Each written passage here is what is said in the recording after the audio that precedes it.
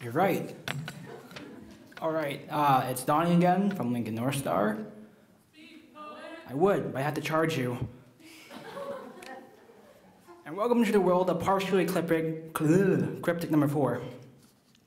It is 3 a.m. again, and I wake in my bed. Much rather, I had never fallen asleep, or rather, I had never even gotten into my bed at all. Or did I? Because I squirm and tumble and try to explain to him sitting in that incorporeal chair as dogged eyes strain across their sockets from the epiphany that in my dreams, or lack thereof, I can't experience or feel because they never arrive on their red carpets and blatant lies. Like I'm dragging on through the night drugged on some cocktail of sugar, caffeine, and regret, despair, and anxiety and distress. 3:10 a.m., and it's only a glancing glaze, but he tells me that in essence, my dreams run away from me. They escape my cold, ragged, brazen grasp as a gasp for air underneath the covers of my confines. But for what? And why they flee and elude me?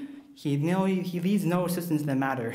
3:20 a.m. The night is only the sun fleeing from the moon's sight to exult in its bright facade, but the only light I see is the intoxicating blue of my screen coded across my eyes. I've been sitting in this bed for years at a half-hour's pace, passing by in all but a fleeting moment. The devil's magic, sure, yeah, I am not Christian nor religious, but I remain Buddhist and faithful, a sacrilegious practice, I'm told. He who is supposed to aid me in my ailment only offers taunts and contortions of truth. It is only 3:33 a.m. and 3 lifetimes of worth of fear and superstition has warped my sense of time. This span of 3 minutes has allowed me to relive every mistake, every misfortune, every time I gaze up in a ceiling fan and die a different way. The cyclic race at which I spin around the world which I created, not to entrap, but to escape.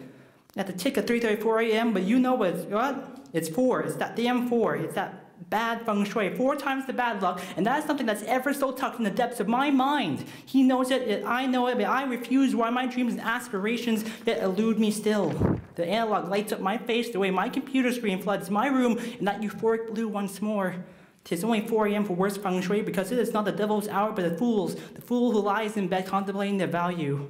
He says I'm avoiding it. What a fool to think such things. He thinks I am the one who runs. Blasphemy, because he's the devil itself, or perhaps a bad oracle who thinks that 4 is an unlucky number. And the room, it spins and spirals around my mind. Perhaps when I gaze into the bathroom mirror to a ragged, decrepit reflection and sit down upon that porcelain throne to check it as yet but 2 a.m., I had not yet gone to bed, but neither time nor space matters to this deranged prisoner. Why is it the only thing you ever do is run? I tell the fool who lays in that incorporeal bed, insulting I about their life issues and refuses to acknowledge my knowledge. He who believes in feng shui and only perceives life through those crooked glasses and crooked smiling face and placid confidence, and he has the audacity to call I the fool. I yell into the night that I'm going to sleep once and for all. And that's when I realize how much a hypocrite we are, confiding our problems into fake doctors. And so I exit the confines of my wasted, worn-out computer chair, displace my legs from their shackles, and upon finding out the flashing light, allowing my eyes, my dried solace, it is only but 10 a.m. It is but time to sleep, and then I wake up from that morning, not from a fever dreams, but acceptance of my flawed self once more. So in that ragged reflection upon that piece of glass before I depart with a smiling glow, I remind him that we have another appointment tonight.